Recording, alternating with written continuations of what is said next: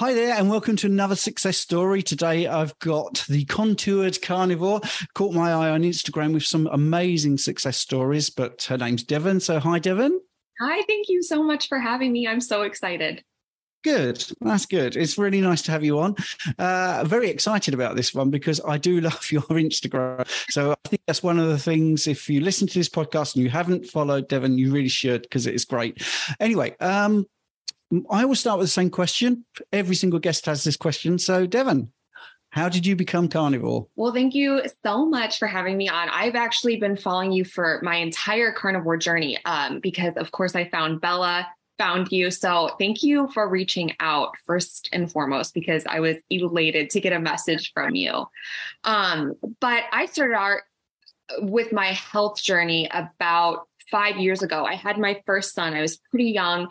And I had gained a ton of weight, and I had Hashimoto's from the time I was 14. And for reference, I'm 30 now. So, about 15, 16 years. I was 24 when I had my oldest son, and I had gained a lot of weight, and I started getting maxed out on my levothyroxine with my Hashimoto's.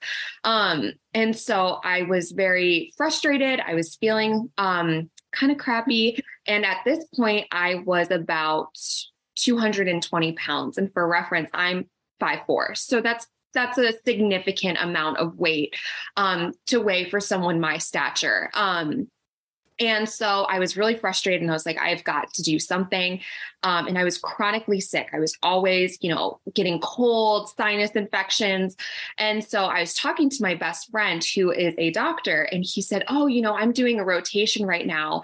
And the doctor I'm working with has been talking about this ketogenic diet. And I was like, And so he ran me through keto, and he's like, I'm doing it right now, trying to lose weight. And so after convincing me, I was like, you know what, I'll do it for 30 days. I'll do it for 30 days and see where it goes. And I hated it for 2 weeks, but I'm going to stick this out.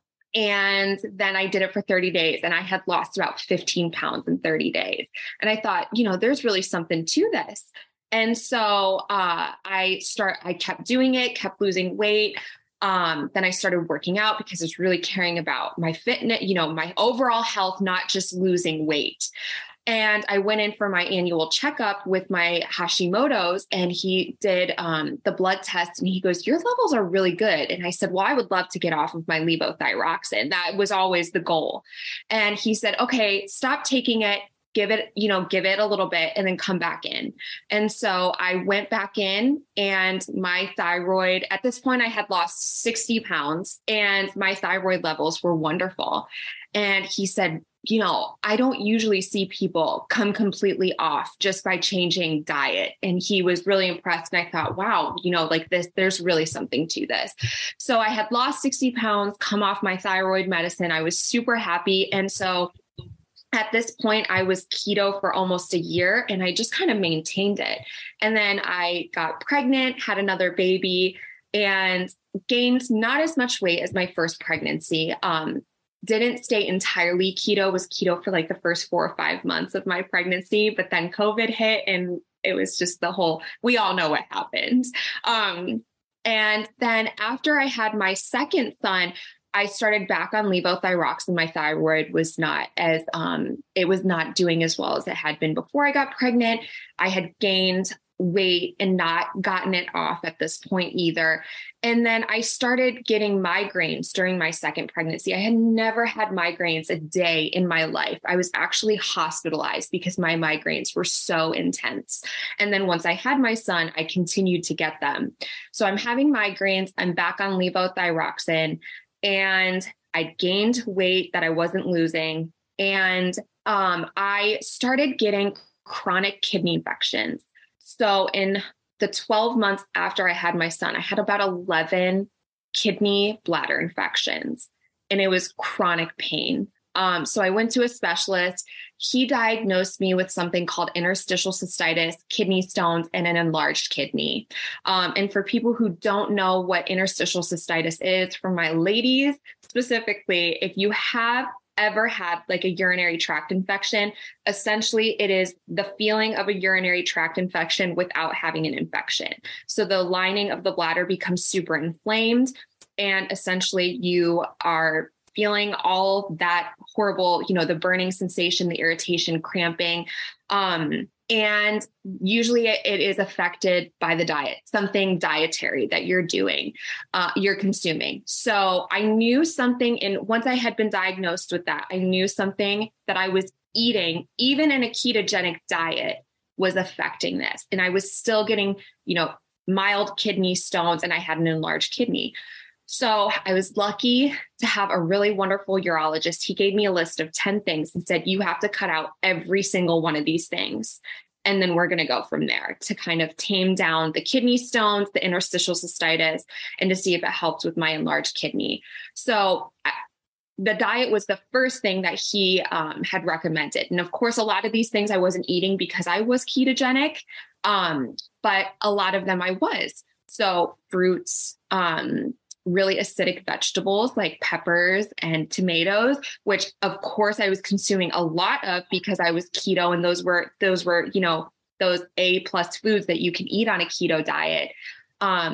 Coffee, strawberries were a big no-go.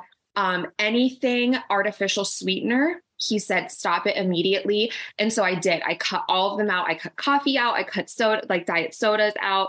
I cut a lot of the vegetables and fruits out too. And so here I am eating this really healthy lifestyle, and I'm still having the flare-ups. I'm still getting IC flare-ups. And I thought, this is not working. Like I am keto by definition. I should be like superb right now. And it had worked for me before my second pregnancy, and it wasn't working anymore. So I had already known about carnivore. I was already aware of that, just being in the keto space for so long, hearing Michaela Peterson talk, Dr. Barry talk about it.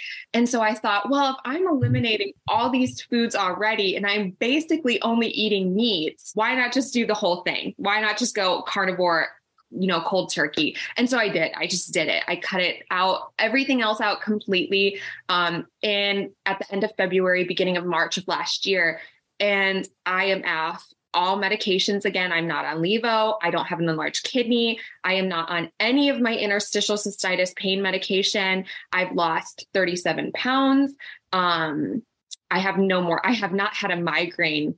I can't even tell you the last time I had a migraine. So that is just the long story about how I've kind of evolved on my health journey and gotten into this carnivore space. Because that's a really interesting list. The acidic veg, like tomatoes, coffee, strawberries, artificial sweeteners, fruits, really good. Did this kidney specialist say to lay off the protein?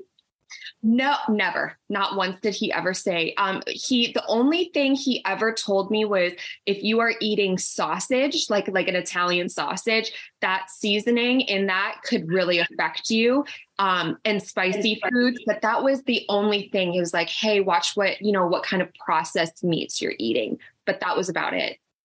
So how did you know that your kidney had healed? Because I wasn't in pain anymore. And I think that, I think a lot of people don't number one, most people don't know what interstitial cystitis is or have never had a kidney stone.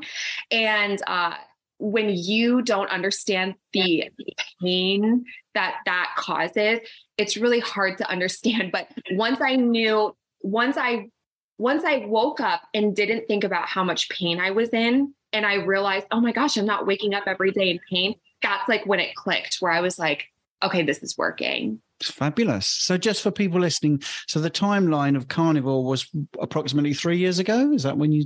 No, I've only been carnivore for about a year. I'm coming up on carnivore.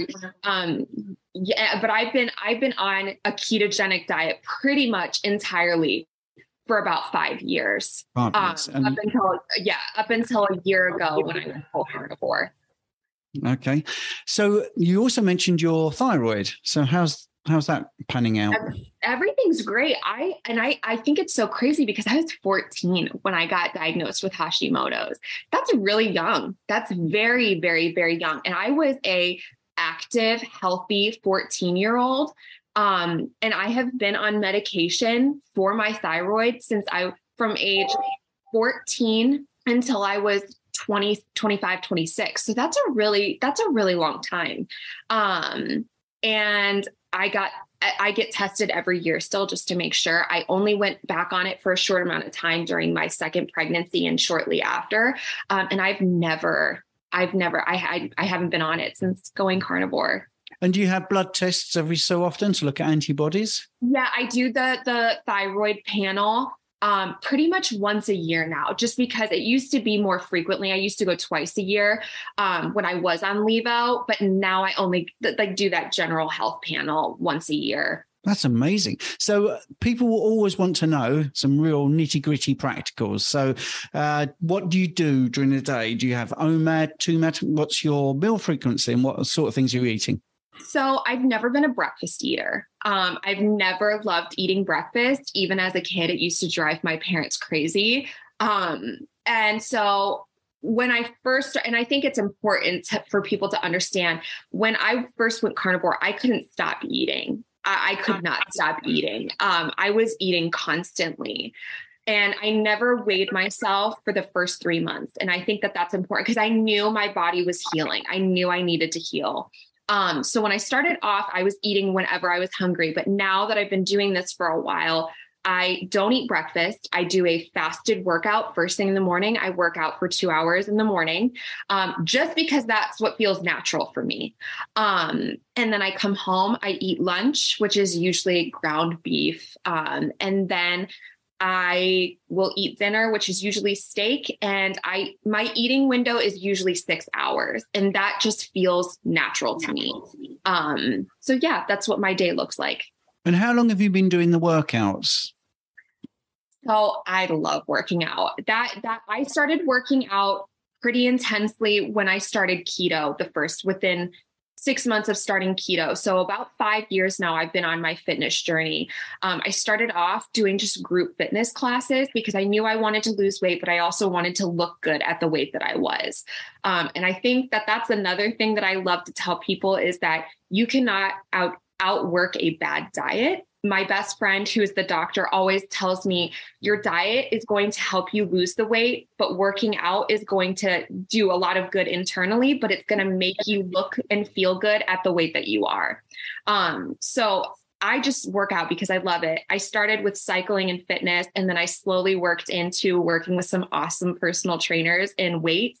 And now I am lifting super heavy 5 days a week because I love it. And I started lifting really intensely and intentionally, probably right after I had my second son. So 2.5 years ago.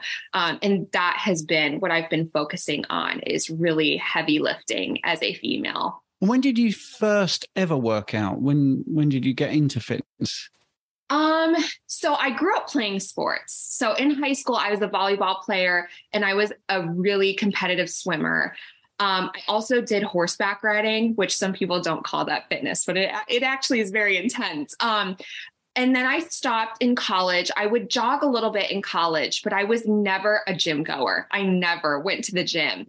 And then once I had my first son, a new gym opened up down the road, and I had been keto for 6 or 7 months at this point. And I was like, you know what? I think I'd like to join the gym just to get my body moving. Like, I'm losing all this weight. I'd really love to see how it helps my progression.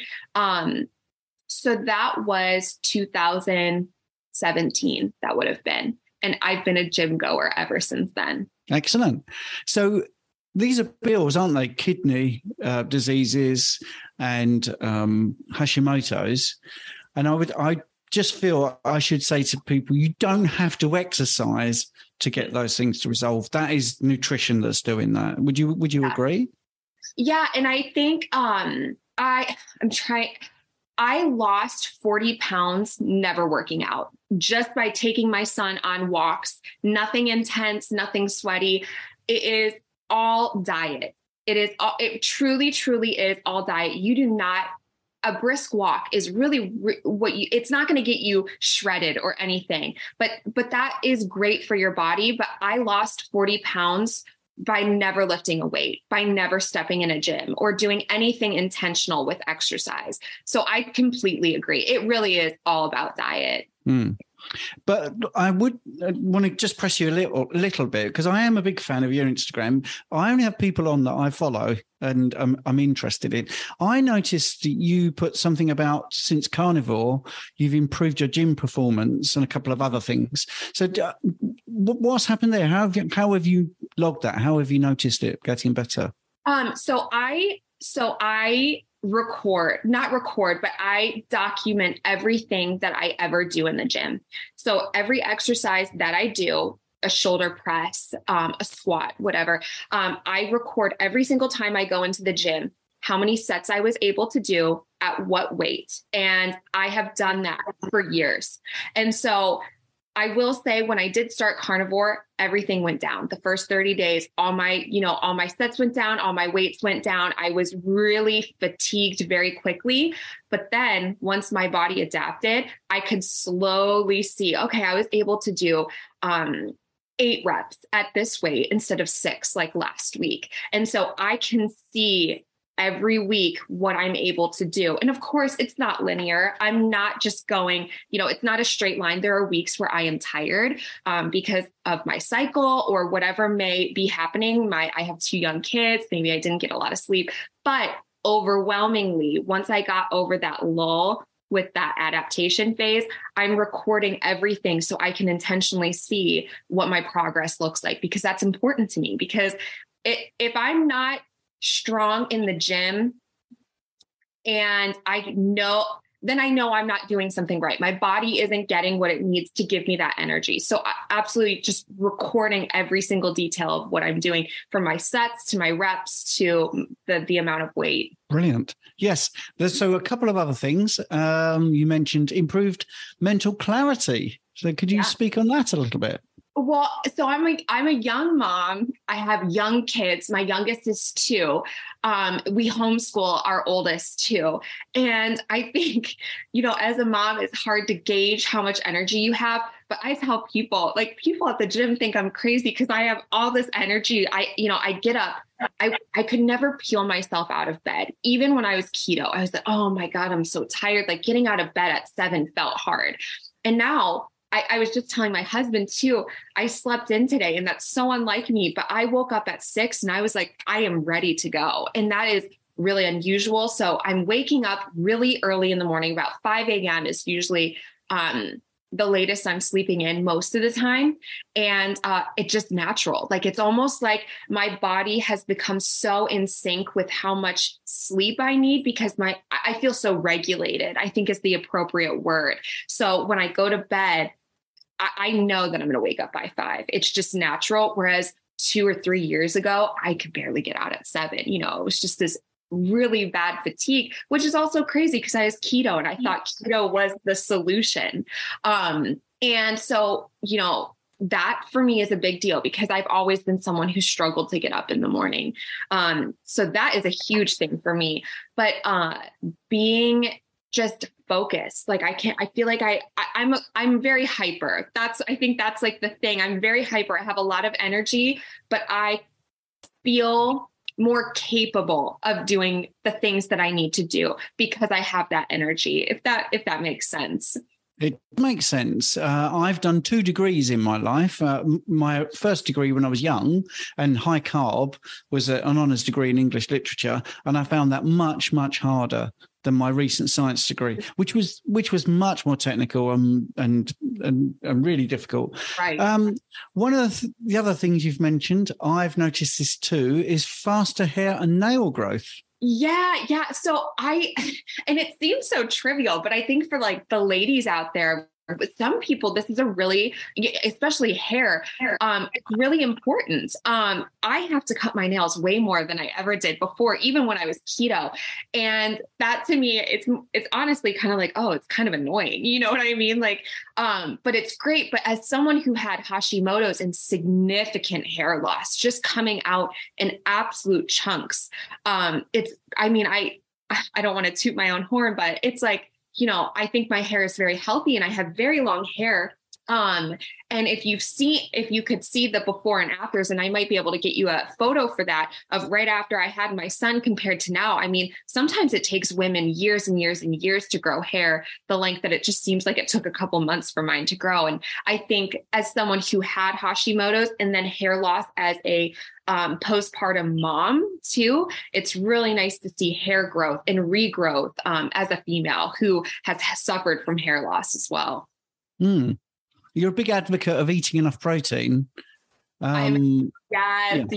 That so within the last couple of months, I really I'm really focused on training for the body type that I want to have. So for physique and aesthetics, just because that's where I'm at in my journey. And I did not ever realize that I was under consuming protein because I thought, oh, I'm eating so much meat. Of course I'm eating enough protein. I think the 80-20 method is very trendy right now in the carnivore space. So the 80-20 ratio of 80% fat, 20% protein. However, I do think that for women, unless you are trying to be in a therapeutic level of ketosis for something that is like epilepsy or severe psoriasis, I think that generally that 80-20 ratio is too low of protein. When you have too low of protein, your energy is going to be depleted too. I don't think people realize that you can get energy from protein as well. Your hair, your skin, your ability to perform in the gym, your athleticism is decreased. Of course, there's always exceptions to that rule. So right now I am consuming, I think the general standard of protein for most women, especially, should be at least 130 grams a day. I don't know if you find that to be true because you're the fitness guy. But for me, that seems to be what I noticed from the people that I talk to, especially at the gym. I am doing about 150 grams a day because I weigh 144 pounds right now. That seems to be really helping me with my aesthetics and my physique, and especially my gym performance over the past couple of months. And so my ratio that I do for myself is the 60-40 ratio of fat to protein. And that seems to be, I feel very good at this percentage of protein to fat. Yeah, I 100% endorse that. I've actually just done a video about the 30 grams per meal myth, which absolutely is categorically not correct for many, many people. But this is about you, not me. But if people want to see that, it's on my channel. You are also, you're called the contoured carnivore. You're very interesting to watch on the Instagram because, you tick all my boxes. I'm an advanced personal trainer and all that sort of stuff. But you also talk about makeup. So I wondered if you just quickly talk about that. Yeah, I don't know because I kind of grew up, I grew up in a small town. I was a horseback rider for a very long time. So I worked on a farm, but I've always loved makeup. I don't know what it was. I from a very young age, I always loved makeup. And that was, I think, the first thing in my life that I felt super passionate about was like, oh, I love makeup. And so I've kind of been doing freelance makeup here and there for pretty much since I was a teenager. But mostly once I got to college, I did my friends' makeup for their dances. I've done a lot of proms, things like that. And so I continue to do that. But one thing that was super important to me when I did go carnivore was trying to be clean with my lifestyle choices as well. So the products that I'm putting on my skin, and 90% of makeup out there is not clean beauty. So the makeup that I use on people that I get in the makeup chair is considered clean. It passes all the European standards, but it's also got animal-based ingredients in it, which I thought, this is it. This is perfect. So that's my shameless plug for my makeup. And I love to just show people how to do makeup because I think it can be really fun for women. Yeah, you see, this role that I play is all about aesthetics. People don't come to me to say, I don't care how I look. Yes, you want to reverse health, and health is the first thing. In fact, I am very reluctant when someone says, I don't really care about health, which I genuinely do get people saying. I had that quite starkly said to me. I was much happier when I was thinner. I don't care if I get better or not. And I'm like, well, I'm probably the wrong coach for you, because the weight loss is a side effect of eating properly. I mean, and your health will get better. But things like makeup, I think, are important, because if you're trying to eat properly and you're sticking chemicals on your face and estrogenic, endocrine disruptors or whatever, you're not helping yourself. So I think it's important personally. And you have a podcast, I believe, that talks about that as well. So we have a podcast, Courtney, Luna, and I. She's wonderful. We have a podcast called Eat Me, Question Everything. We upload every Friday. And basically, it's just talking to people in the carnivore, keto, health space about different hot topics. We've talked to Dr. Anthony Chafee. We've talked to people like Rob Sykes about bodybuilding on a ketogenic diet, Natalie Grasso about bodybuilding, just all these people who have different important things to talk about, and how a carnivore ketogenic lifestyle can help address that or improve the quality of life or debunk some of these hot myths that are going around all the time in the health space, like cholesterol, just things that are really important for everyone to know, whether you're carnivore or not, and getting that information out there, easy to listen to. That's excellent. So what's your go-to meal then? What do you think you look forward to the most? Probably a ribeye. Like 9 times out of 10, it's like a ribeye. And that's so funny for me to say, because when I started carnivore, I would only eat sirloin slapped with tons of butter. And so I finally, got, after like 2 or 3 months, I was like, oh, I should probably eat a ribeye. And ever since then, it's like, oh my God, I want a ribeye. But I'm a huge fan of like ground beef as well. I think it's so simple. It's such an easy diet. I think a lot of people overcomplicate it. I'm a dairy-free carnivore too. So I don't do cheese anymore. I just can't handle it. And it's just the basics, ground beef and a nice ribeye, and I am a happy carnivore. And what do you drink? I do drink coffee. That I've given it up though. That's one of those things where I gave it up in the beginning of my journey. I did cut it cold turkey. I gave it up for a few months, and then I introduced it back in and didn't really feel a difference. And I probably will give it up at some point this year too, just to play around with it. But I drink water. I don't drink. Occasionally I will have maybe a glass of wine, but I have to tread lightly because of my bladder, the interstitial cystitis. Alcohol is very much a trigger. So I don't consume a lot of alcohol, but I drink pretty much only water all day, every day. And do you eat any fish?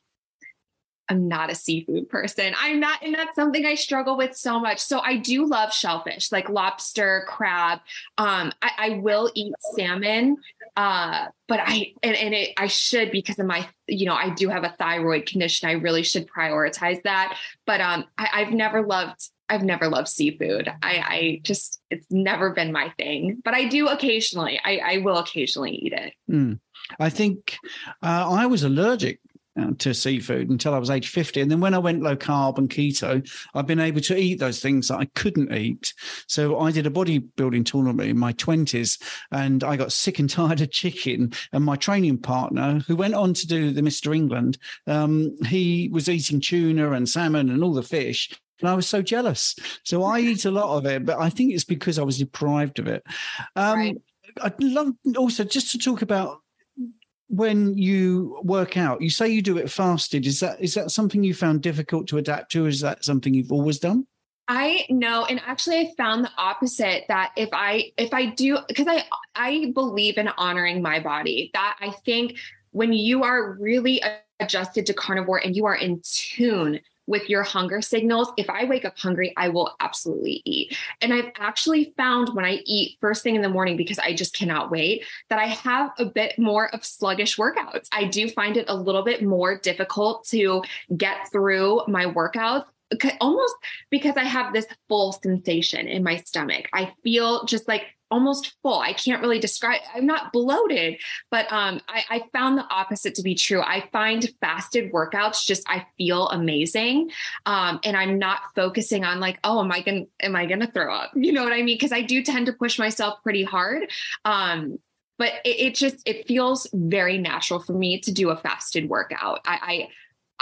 I think I've only eaten breakfast in the past 6 months. I think maybe twice I've woken up and been like, yeah, I think I need to eat before I work out, because it just feels very natural for me. Yeah, I work out fasted. I think it's great. And that brings me on to a much broader subject. Do you do any fasting? So never, intentionally. I know that this is fasting is very hot right now. And then I just got Mindy Peltz's new book too. I am not I usually don't intentionally fast. I do have about a 6-hour eating window naturally, because that just feels great for me. But there are times when I know we're going out to eat, like at an all-you-can-eat Brazilian steakhouse or something like that, where I'm super excited and I know I'm going to eat a ton of food, and I want to be able to eat a lot of food, where I will intentionally not eat for the entire day until that meal. And I know that some people are like, that's super unhealthy, but it's like, no, I want to almost indulge in that food that I know that I'm not going to get very often. So I have done like 22-hour fasts pretty much. I guess is what you would consider that, but I've never extended past that. Well, I disagree with that. I think that is healthy. If people have said to you that's not healthy, of course it's fine. I mean, there were years and millions of years, I suppose, where there was a scarcity of food. So Right. we're used to having a scarcity of food. And I would do exactly the same thing. And I have done exactly the same thing. Here in the UK, there is a Brazilian restaurant in a place called Beverly, and it is amazing. And I deliberately didn't eat all day just because exactly what you said, you pay a set price and you eat as much as you can. And I really wanted to enjoy those different types of flavors and meats. Right. I think it makes sense. And it's expensive. Usually they're very expensive. And I'm like, well, if I'm going to pay $70 to eat at a Brazilian steakhouse, I want to get $70 worth of meat. My best friend and I have a really good conversation that we have quite frequently. And he and I always talk about how our natural state was to be fasted. How we often think of like, oh, I'm fueled because I've eaten a meal recently. And in some ways, I think that is accurate. But how our natural state wasn't always to be fed and satiated, it was actually to be fasted, because food was not down the road all the time or in the fridge. So I think fasting can be beneficial. I think it should be looked at as our normal kind of baseline. And then when we're lucky enough to have food, we are satiated, and look at that as kind of like a rarity, I guess is what I would say. Yes. So you're a young mum, and obviously you mentioned your hubby. What about the social situations? Do you find people around you think you're crazy? What are people around you like? So my family is very supportive. My parents, my siblings. I grew up in a house where my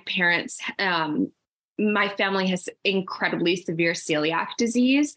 So health has always been on the table.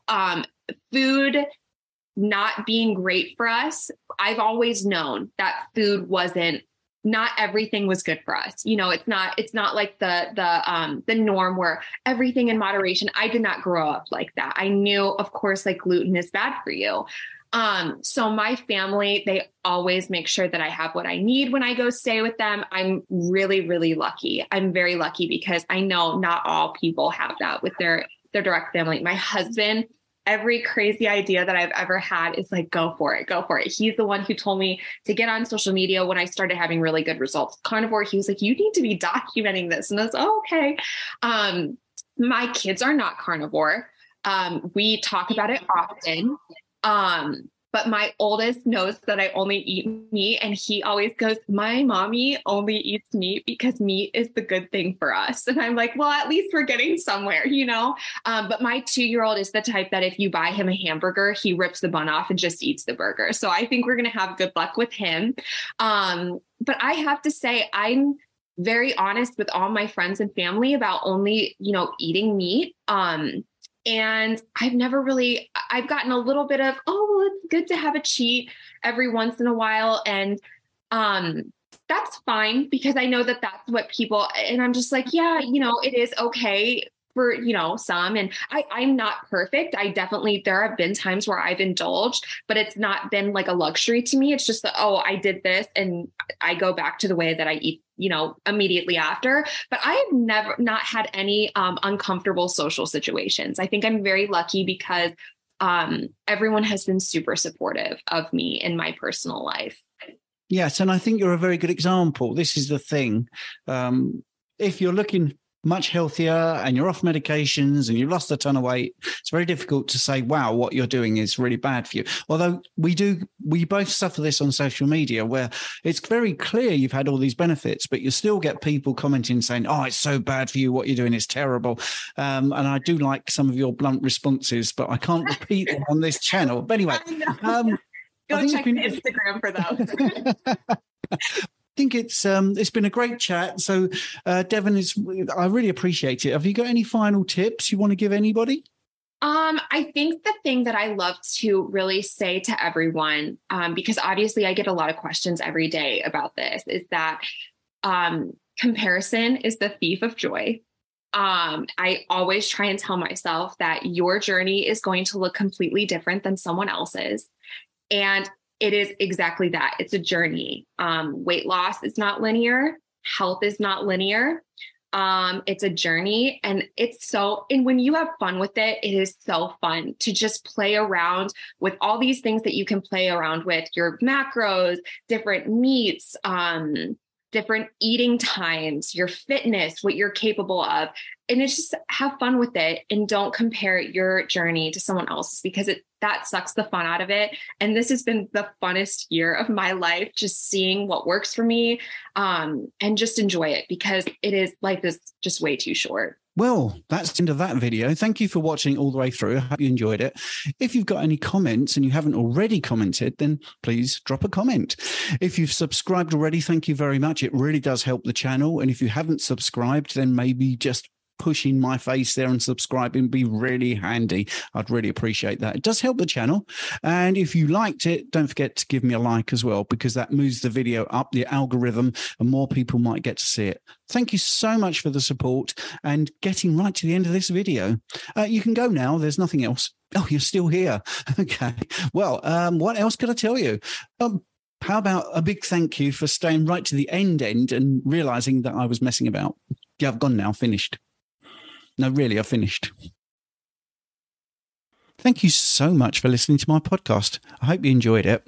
Your support means the absolute world to me. And if you're enjoying this show, I've got a small favour to ask you. I'd be incredibly grateful if you would consider becoming a supporter and make a small monthly donation. Your contribution will really help to improve the show. I'll be able to improve the software, maybe put a few more episodes out, and do many things that I'm hoping to do in the future. Do them a lot quicker. So, it's a small monthly contribution. You can cancel at any time, and the link is in the show notes. Thanks very much for listening.